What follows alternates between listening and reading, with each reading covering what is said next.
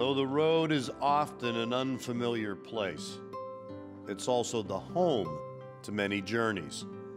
And when those are taken with teammates, the shared experiences quickly turn into friendships.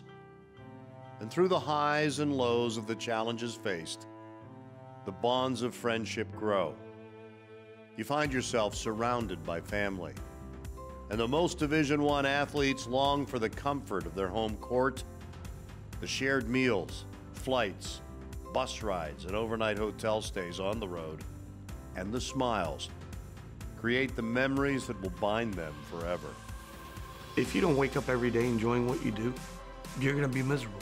You know, that just goes on with being a member of a team and being successful.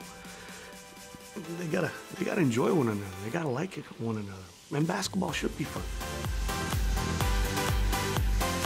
I mean, there's a million ways of coaching basketball. There's a million plays. There's a million schemes. So it's just a matter of finding what fits your philosophy, your idea, and what fits your team.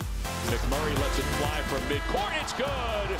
Count the bucket, a three-pointer. This week on USF Basketball, Run with the Bulls, both teams find themselves in the national spotlight and challenged by the road and ranked opponents. 2,000 career points for Courtney Williams.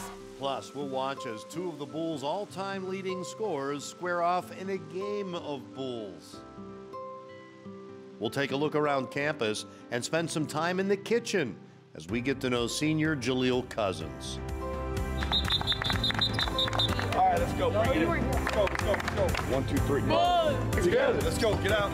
USF Basketball. Run with the Bulls.